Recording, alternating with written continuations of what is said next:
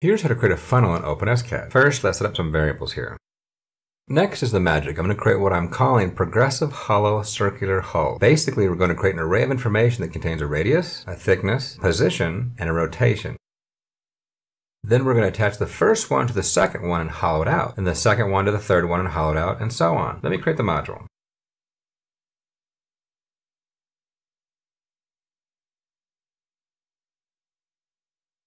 And then you can see the first two data points. We have the bottom of the hull and the top, and you can see it made the funnel, and it also emptied it out based on the thickness. And I can change the thickness. Now, if we wanted a basic funnel, we could do something like this. We could add one more point. We can call it good. We got a basic funnel. But we could also do something more interesting. We can try to angle it out into another direction. And there you go. You can add more points to refine that a little bit more, but we have an empty tube. And there you go. It's that easy. Subscribe for more and never be clueless again.